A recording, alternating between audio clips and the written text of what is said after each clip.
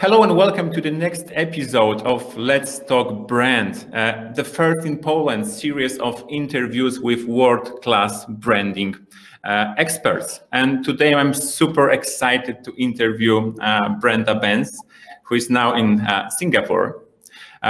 Brenda is ranked #1 of the world's top 30 branding experts. And this is going to be a long story. Maybe this is the short story, but still it's long. Story about you. And after earning her MBA from not any school, but from Harvard Business School, Brenda spent 20 years building billion-dollar mega brands across 4 continents for Fortune 100 consumer giants. She then started her own global business, combining her years of expertise in brand building along with her passion and experience in corporate leadership. The outcome is Brenda's unique personal leadership branding system that is based on the same methods used by household name brands. Brenda wrote 11 books and have won over 40 book awards. So most of your life you write books. I guess. Earlier this year, her latest book, The Forgotten Choice, was released to critical acclaim. Through her books, keynote addresses, and corporate learning programs, Brenda has helped hundreds of thousands across the world take control of their lives and careers and craft the future they want. So welcome to the podcast, and actually welcome back to Poland, Brenda. Thank you. So actually you're the first world famous branding expert who had contact with Poland and companies in Poland. You've been working in Warsaw, yes? Yes, I did. Right. Okay. How do you remember your working time in Warsaw, and when exactly was it? And okay, so I have. Yeah. I was there from early 1994 to late 1998. So almost 5 years, about 4.5, 5 years. And, you know, it's funny, I've been back to Warsaw since then, a few years ago, and you would not recognize it. It's amazing how the city is today, the country is today. But back then, you know, Łukasz, the country was in a state of transition, right? It was transitioning from former communism to capitalism. It was dynamic. It was changing so quickly. I remember going into little mom and pop shops, you know, with very few goods.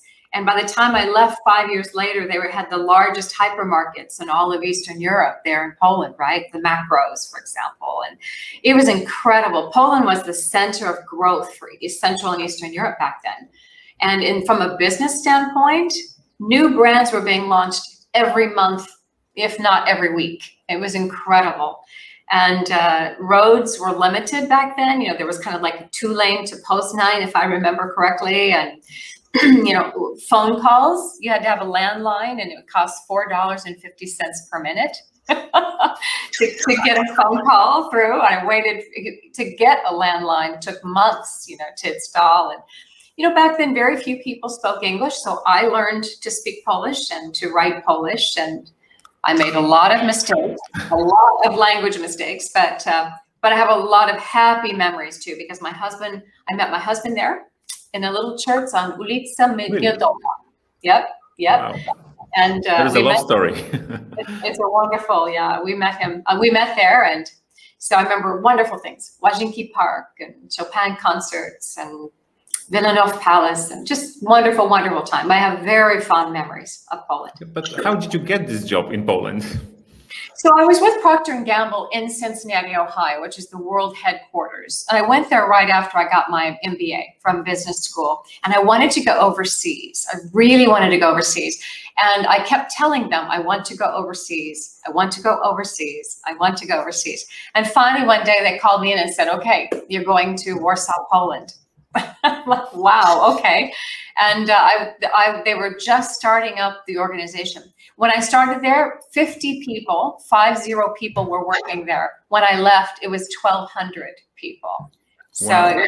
it grew so rapidly. It was an amazing time to be in Poland, yeah, and to be with Procter & Gamble. Wow, wonderful. Do you remember any word in Polish? Any words in Polish? Do you remember any words in Polish? Oczywiście. Oh.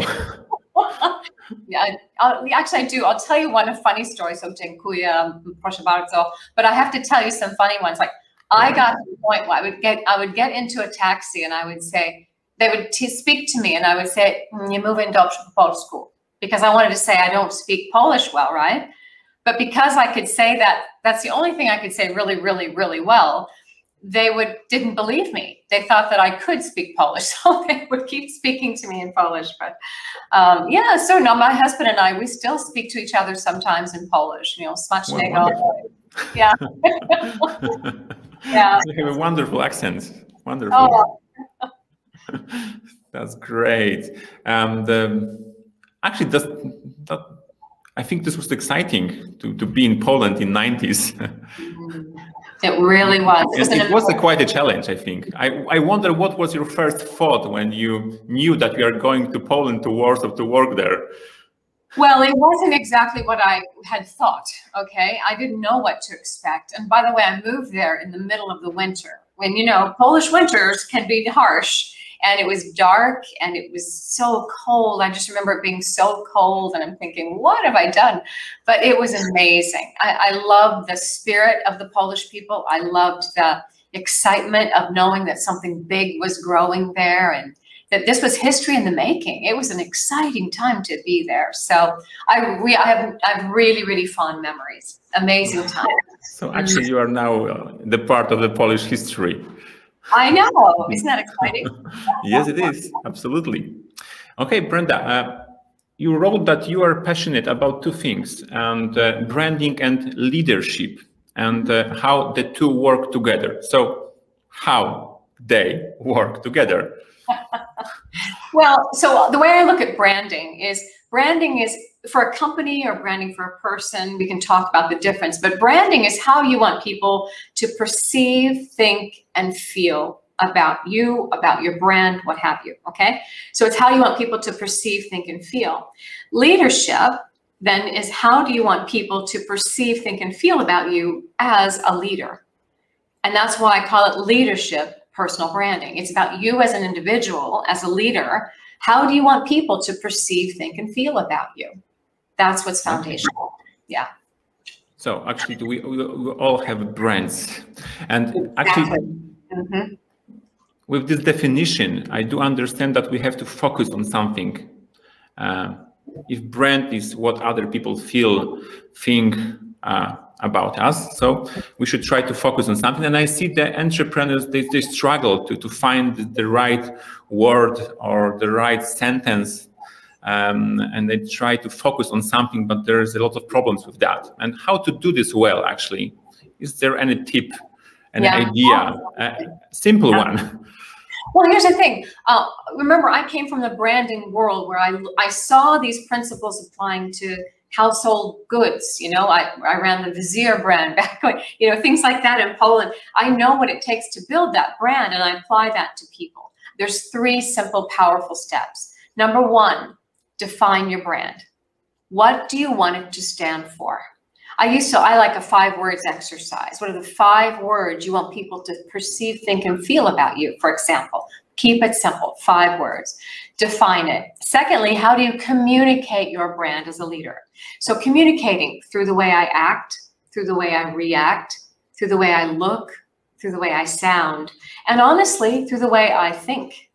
The way we think drives the outcomes. It's an inside job first, right? So then that's the second step. Get clear on how to communicate it. And lastly, avoid damaging it. Stick to what you want your brand to stand for. Too many times we ruin brands because we fall short of what we want to stand for. So be consistent, consistent, consistent. Yeah. That's a simple version. Okay. I like to keep it simple because I work after my experience working with big companies, and now I work with startups and the small companies, helping 1-2 person companies, building brands, and providing them easy ways to do this by themselves. So this is a wonderful tip. Just five simple words, and we have to choose one. But actually, this can cause a headache to find these 5 words and then to choose one. Well, here's what's important. So remember I said your brand is the way you want others to perceive, think, and feel. The key to success as an entrepreneur, you need to focus on the others. What do they need from you? What do they need functionally? What do they need emotionally? Because if you want to build a really great brand, it's not just enough to deliver a functional outcome. You know, I'm going to deliver this service. I'm going to make this product. It's about having an emotional connection. And when you can make an emotional connection to a brand, you will build trust and loyalty in that brand. And that's when that's when you gain a consistent user year after year after year. I mean, we've all had brands we love. We all have brands that we've used again and again and again. Guess what? Those are brands that are responding to an emotional need that we have. We may not even realize we have it, but they are. And those are the brands that will last and last and last. Okay. And what is the connection between personal brand or the employee brand and the company or corporate brand or the big brand? I don't know how you call this, but what is the connection between these two? Yeah, so each individual in the organization has a brand. They have a brand already, whether they realize it or not, right? It's the way others are perceiving, thinking, and feeling about them right now. So the question is, do you have the brand you want? And you can change that if you don't like the one you have. But the point of personal branding is, what do I stand for? How do people perceive, think, and feel about me? The company brand also has, how do consumers, the industry, other competitors perceive, think, and feel about that brand? How does that company want to be perceived, thought about, felt about? And how closely do those link? How closely do I, as an individual, embody and embrace what the company wants to stand for? And so you can really work on finding great synergies between personal brands and company brands. I call it the corporate brand, personal brand connection, how well those two mesh. Okay. So, so this is the recruitment job, that the employee brand fits to the big brand or corporate brand. That's right. Has the individual bought into the concept of the company brand? Do they believe in it? Can they embrace it? Will they be willing to embody that? Yeah, absolutely. So the workplace is actually the place where there is a specific brand game. The specific brand game takes place. So because the company consists of thousands, hundreds micro brands. Right. Okay. Okay. Let's go to the leadership. How you call it? Leadership branding. There was this name. Leadership personal branding. Leadership personal branding. Okay. How actually do you know you are a good leader? How do I know I am a good leader? Well, good leaders change. Good leaders are situational leaders. So what does it mean to be a good leader today? I think leading during the coronavirus, the pandemic, is a very different leadership skill than leading during good times, or leading if you're leading with a company that's failing or being challenged, you need to be a certain way versus a company that's maybe not being challenged, just really going great, the day-to-day operations. So good leadership is a varying thing. It changes all the time. You know, sometimes you may need to be calm or strong, forceful or empathetic. It just depends on the situation. So leadership is fluid. I always say leadership is a journey without end. We never quite get there because it's just changing all the time. And we have to, so I guess the best leaders are situational leaders that can adapt to the particular situation, the environment, understand what the people need, in order to be those, what others need in order to succeed. Did you have a good leader in Poland while working in Poland, or you were a leader? I did. Thank you for asking. The general manager of Poland at that time was a fantastic guy. His name was Ian Troop. He was a wonderful man. I learned so many great lessons from him. I was very fortunate. I had wonderful leaders in all of my career. I've had amazing leaders. And I think that makes a huge difference in how we develop as leaders ourselves. I always say, like, just as we parent the way we say, well, I'm not going to be like my parents. But then we become like our parents, right? We parent like our parents. I think it's true with leaders. When you have really good leaders and you're following leaders, you will pick up their habits. The key is to watch for, if you have a bad leader, watch for it and recognize that is not what I'm going to do. That's not how I'm going to be, and make sure that you don't follow that path.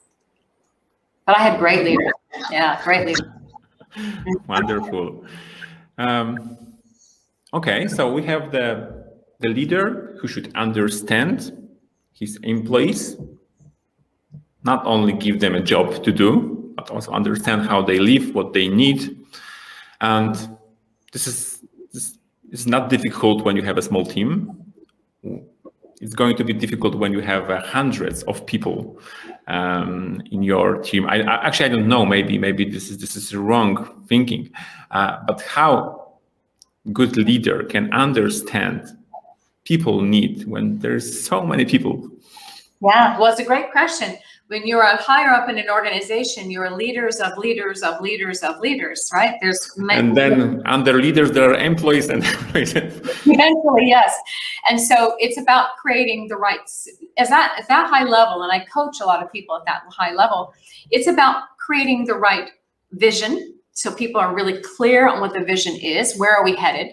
It's about creating the right strategies so that people know how to get to where they want to go. It's about creating the right culture that can then trickle down. And culture, by the way, is just the way we act, react, look, and sound. That's what culture is. And I think of it as a soup. It's the broth. It's the liquid, right? It's the liquid in which we swim in the soup of work. And so we have to think about the culture we're creating. And then when that culture will trickle down, when you can create that from layer to layer to layer, and people are focused on vision, they're focused on strategy, they're all lined up in one direction, that's when magic happens. That's when magic happens. Yeah. Okay. And that's the magic, actually, because it seems very difficult to do this. Well, it doesn't have to be. I think the key is we overthink things. I think we typically overthink it.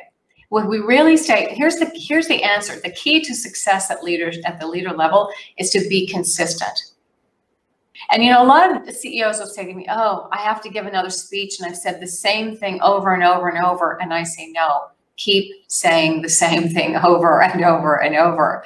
Because by the time it finally reaches down to the 5,000 employees, you want to make sure it is the exact same message you want them to hear. And you want to make sure your direct reports are sharing that same message and their direct reports are sharing that same message. And it is actually not as difficult as it sounds. It's about being really crystal clear and inspiring others to that same clarity. Okay. So why do we still have such a big problem with employee engagement? Because according to Gallup's website and the reports, nearly 85% of employees worldwide are still not engaged. So I understand they come to work to do their job and they go home and actually they are not happy. I understand this because there's always this reality check. I just need to have a job. I just need to earn some money. I don't want to do this, but I need this money. So yeah, I'm going there. I hear you. And I think it's one of the saddest things about work in our modern world is that we end up taking jobs. So I think there's two parts. One, we end up taking jobs that honestly, if we were really listening to our heart, our intuition, I call it the inner coach, if we were really listening, we wouldn't probably take those positions.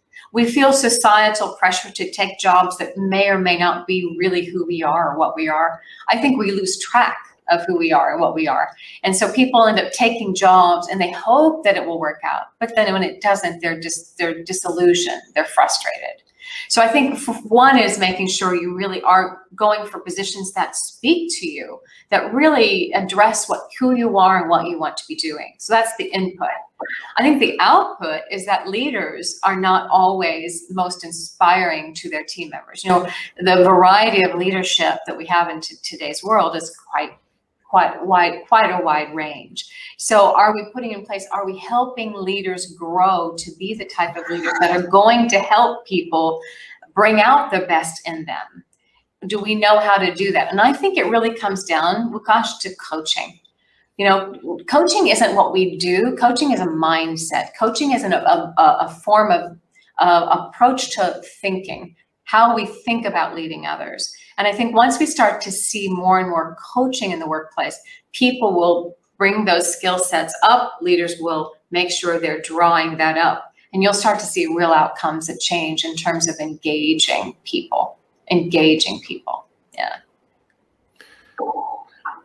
So actually, should the recruiter stop the employees that have wrong motivation to do the job? Or actually how to find this wrong motivation? Because actually I don't want to have in a company employee that is not going to be happy, is not going to be engaged.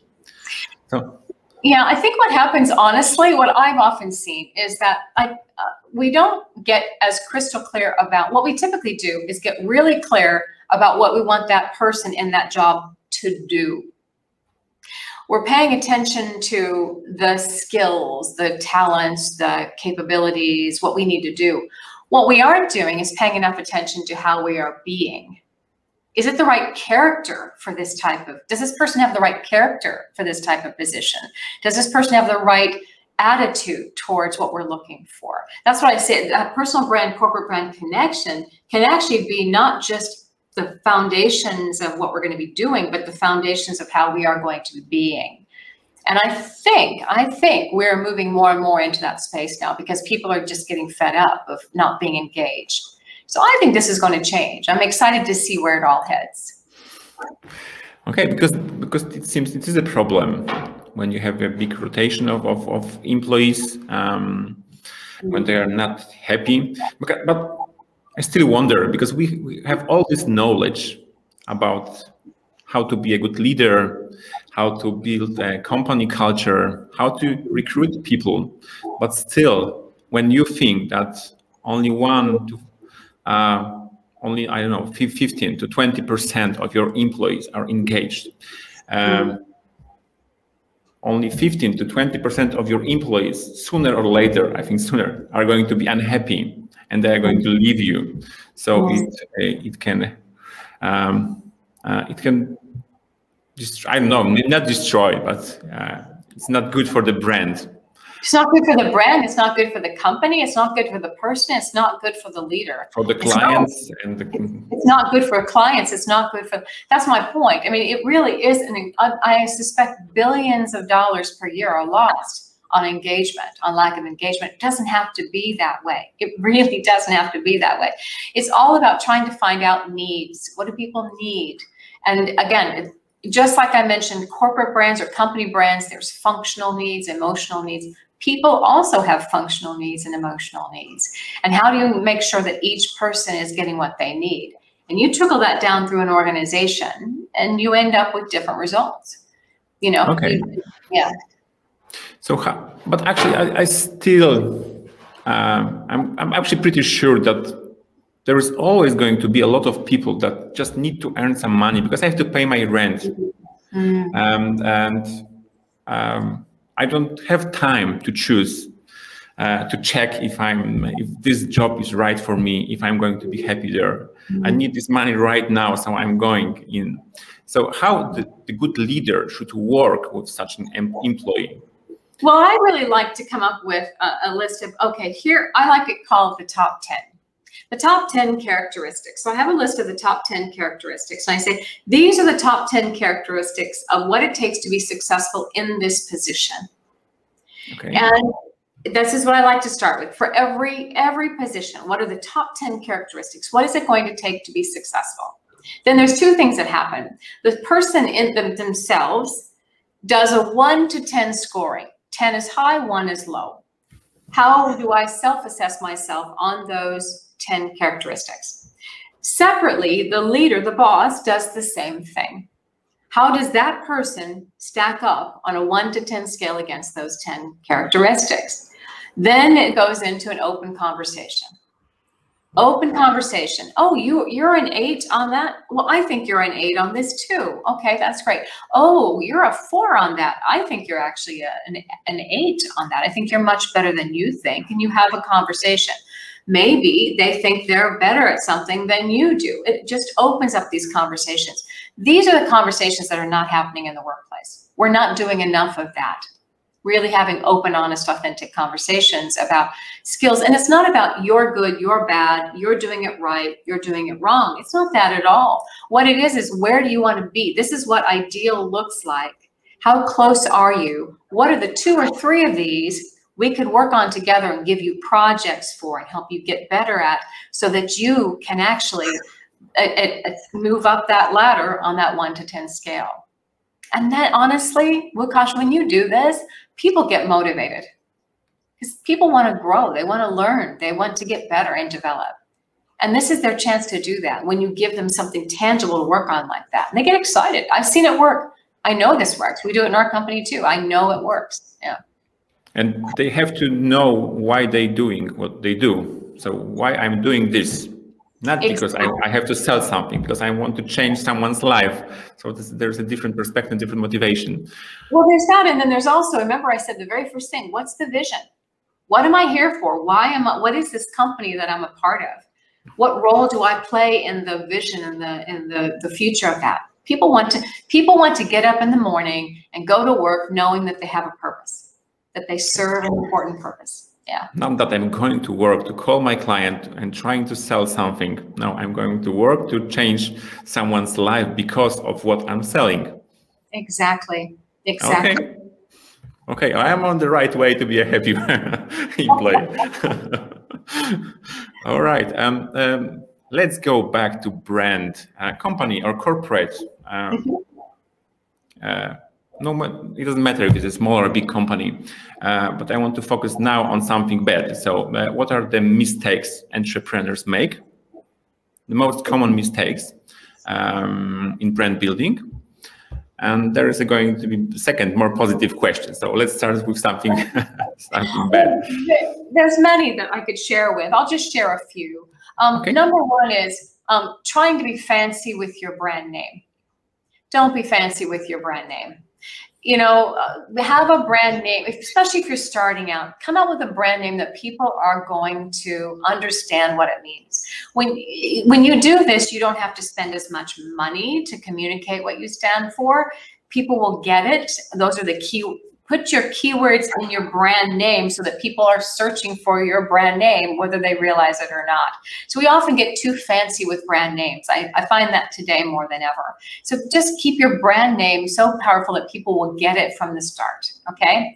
So that's one of the key things. The second thing is we often don't check to make sure there's a need in the market and that we're meeting that need in the market with what we have to offer. We stick new products out there, we put new services out there, and just hope that's going to stick. Instead of doing the real research that's necessary to make sure that you've got something that people are going to want and that they're willing to pay for. It sounds so elementary, but I've met hundreds of entrepreneurs that don't do that. They just got this idea in their head and they think it's going to work and they get out there and then it doesn't work. So those are two key ones I see quite frequently.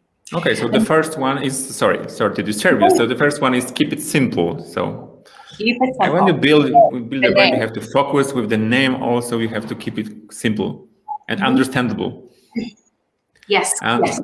Okay, so I just to the second point, how we can make this this research. Can I do this by myself without paying a lot of money to the huge company? How to do this? How to check? Absolutely. Listen, I was an entrepreneur too. I mean, I have been an entrepreneur for the last 19 years. When we have new things to get out there, new products, we're doing research, but we're not spending a lot of money on it. You can grab people who are your target market and invite them to have a drink at sodas or whatever, and sit around a table and do a mini focus group, right? To talk to them about what you're thinking about, get their inputs. When you're ready, you can go on to, there's so many things today, like SurveyMonkey, PickFU. You can go on and do A/B testing really easily. It doesn't have to cost a lot of money. So there are lots of ways to do testing today, I think, easier than ever. And you can identify, you know, for $100, $200, you can get an entire outcome of testing online from people all around the world, or you can choose a specific location. It's so much easier today than it's ever been to get that kind of research. So you can do both qualitative and person with focus groups, little mini focus groups. You don't have to pay them. You just have them show up, buy them dinner, whatever. And secondly is to, again, do it online. There's so much online today that we can use. It's really easy. You have social media, you have groups on Facebook, and you can just ask people. Absolutely. And just to check on 1, 2, 3, 4, 5 people how it works. Okay, sorry, I disturbed you. So we are talking about mistakes. Well, let me just add one more, which okay. I think is really important, and that is make sure, and it sounds again so obvious, but make sure that what you are proposing you're going to do with this business that you have is something that you love, you are passionate about, because you're going to be doing it morning, noon, and night for days and weeks and months and years on end if things go well. And when things dip, and they may with an entrepreneurial environment, knowing that you're doing what you love will help you get through that dip.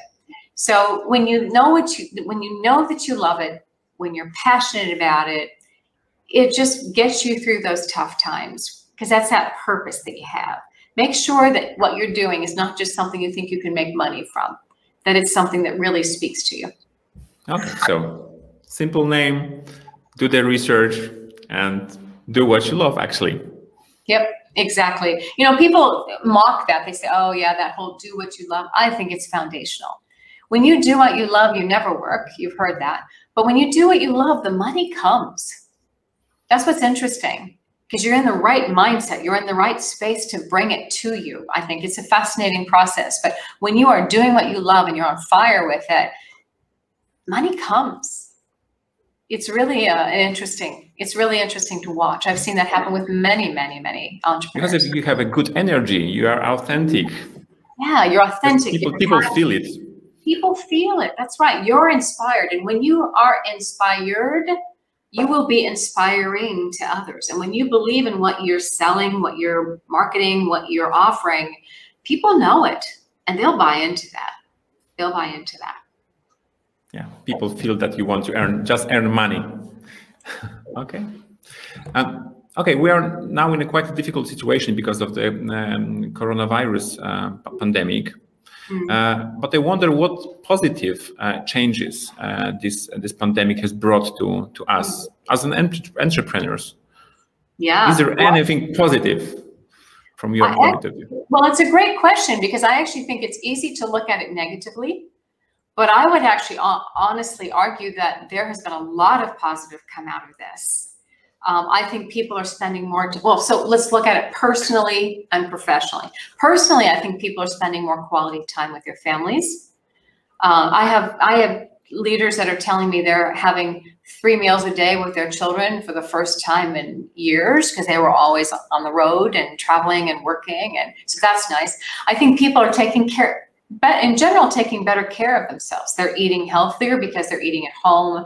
They're not, dining out and all those types of things where the food may not have been as good. They're getting better sleep because they don't have the long commutes to the office, for example, if they're working from home.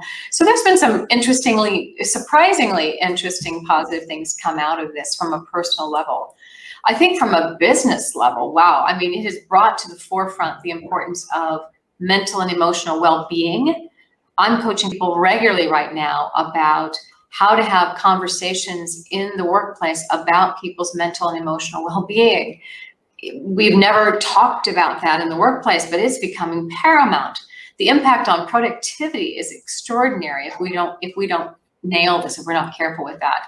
And I also think in many ways, for entrepreneurs, for leaders, it is stretching us. It's stretching us to new heights, to new challenges. And I think we're all learning to adapt. We're all learning. I think we're also recognizing that we can be far more resilient than we thought we could. So I think all of those things are good. I think it's setting us up for a really exciting and interesting future of where we're heading next. But actually, we do not know what the future is going to be because of the situation. So it's quite stressful. Well, it can be, but it depends on how you use this time, Wukash. Let me give you an example. I consider this pandemic is like you're in a swamp, you're in a lake, right? The water has been drained, and suddenly the rocks are showing. The rocks are showing in every company, rocks are showing. So if the rocks are showing, this is your chance to clean out the rocks. This is your chance to get rid of those rocks. What can you use? How can you use this time right now to improve your systems, improve your processes, make sure that your people are being trained to get ready for where we're heading next, whatever that might be. Refresh your vision, refresh your purpose as your company's purpose changed. All of this is perfect time to do this. I really believe that. So this is an opportunity. We can look at this as a negative, or we can look at this as an opportunity. I'm choosing to look at it as an incredible opportunity. And the best leaders I have seen and I work with are doing the same. Yeah. If there was no pandemic coronavirus, there would be no this discussion. There would be no video cast. Let's talk brand. Well, you know what? I was thinking the other day, I used to sit at the feet of my grandparents and I would ask them, what was World War II like? And 20 years from now, people are going to ask us the same thing. How are we using this time right now? They're going to ask us, hey, what was it like during COVID-19?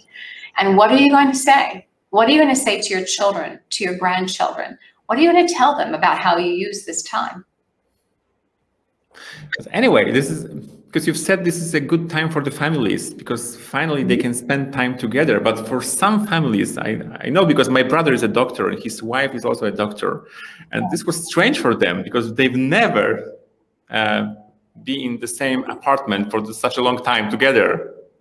And it was stressful because this was something absolutely new. We've never been together. Yeah, I hear you. I know. I think in certain countries, the divorce rate has gone up. But here's the thing. Isn't that helpful? Wouldn't you rather know that this person isn't the person you're supposed to spend the rest of your life with than just because you don't see each other enough, you kind of ignore that? I mean, like I said, the swamp's been drained. The rocks are showing. It's time to clear out the rocks. If it's not a happy existence, this is your time to change and make things happy. Yeah. And we are back on the positive tracks, on opportunity tracks. Okay, wonderful. Actually, this could be the last question, but I really wonder what's your new book. This is the 11th book, The Forgotten Choice. Yes, it is. So what's your new book about? So, Wukash, and this book came out during this unprecedented time of uncertainty, and it's perfect timing, actually, because I always say, when the world outside is in a complete state of disruption, we've got to disrupt the one thing inside of us that can create real positive and sustainable change, and that's the way we think. And this comes from branding, because if you want to change brands, you've got to change the way people think. And it's the same for us. And at every moment, Wukash, we all have available to us a really simple yet powerful choice that we can use to shift us from where we are to where we want to be. We've always had this choice, Wukash, but most of us have forgotten it. And this book is 4 years of work went into this book, many years of thinking about this book, that it walks you through not only what this powerful choice is, but how to keep it front and center in your mind to really achieve what you want in your career, in your relationships, your business, your finances. And so I help people shift easily out of a negative mindset. I help them face the unknown with an incredible sense of excitement and adventure, because I really believe that's where we're heading. It's going to be a very exciting time. We're on the cusp of something quite new. And I help people get over these self-limiting beliefs. self-limiting beliefs. We got to reframe our mindset, feel more in charge of our future. So I've had the honor of teaching this to thousands of people around the world. And so I'm really excited to get the book out there. Lots of fun real life examples on the impact of putting this into action. So you really, here's the point. You can create the life, the business, the work that you want. It's a lot easier than you think. We overthink it and we make it too difficult. Okay. That's a wonderful last word, or last sentence. Brenda, thank you so much. It was really an honor for me to have you here. And thank you for sharing your knowledge with Polish entrepreneurs, marketers, and students as well. It was a really pleasure to have you here. But tell me, please invite people to your channels. Where can we follow you? Sure, yeah. Oh, please, and do connect, because I love to stay connected. Social media, LinkedIn, Facebook, Twitter, Insta, all those. On my blog posts, I blog quite regularly. My newsletter, come to my website, brendabence.com. I love staying in touch, so it's a great chance for us all to connect. And The Forgotten Choice is available on all sorts of book outlets, so feel free to help yourself to that. I would be delighted to connect with readers as well. Wonderful. Actually, thank you also for being the part of the Polish branding revolution. But actually, you've started this in '90s. We are continuing this. Honor, a complete honor to be. I loved Poland. I have such fond memories. So when you reached out, I was like, yes, we're going to talk with Łukasz. You bet. Okay. Thank you so much, Brenda, for your time. Have a wonderful day. Thank you. Thank you. All the very best.